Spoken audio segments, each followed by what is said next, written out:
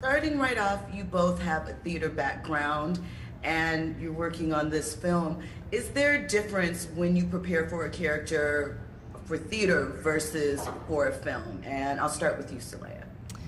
Honestly, for me personally, no. I think at the end of the day, getting to the truth of a character and getting to the soul of a character, that's all the same work. And then it's just a matter of style and the experience is like totally different. But at the end of the day, the work is really the same. So I think it's also cool to come from our background because you get to, like, we prepare for it as if we're gonna perform the whole movie in that one day, you know?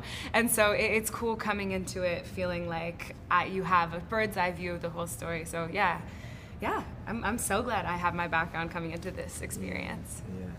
And Joshua, the same for you, or? I agree with everything Solea said. I think the approach is the same, the execution differs, and the collaboration looks and or feels a little different because of the nature of the process. What do you two love about Bayou and, I don't want to say Bucket, Leanne as a couple? Okay, yes. Okay. It's good. Gotta watch that. Yeah. But what do you love about them as a couple? I think it's the freedom that they provide each other. That there's this element of like not being able to be yourself truly around anybody else. And then you find this person who all of a sudden, like, the air around them, you can just breathe a little easier. And that's what these characters were to each other. And I think that's a beautiful thing to explore as both, like, we see them as children, we see them as fully formed adults with fully fledged lives. And I know for my character, in a life with not a lot of choices and not a lot of options, to then be, when she finds her love again later in life, that reignited hope, and how important it is to feel that freedom in your life, and how love just opens us up and makes life worth living, and how important it is to fight for it, really.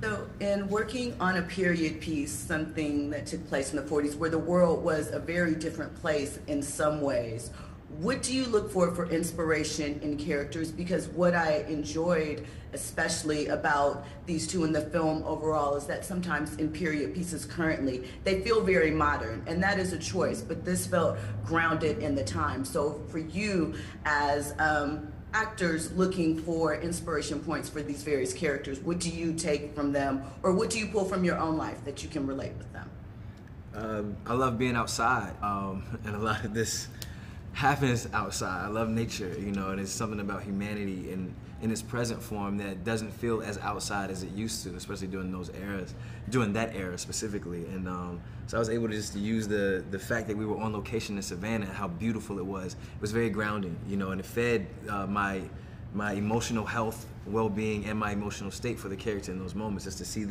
what's the trees called? Whatever those trees are, the moss, Spanish moss. To see it, like, all of that informs everything that's happening in the moment, and it made it easy, and it was beautiful. Yeah, and just watching old movies, like, I took a lot of inspiration for who Leanne becomes,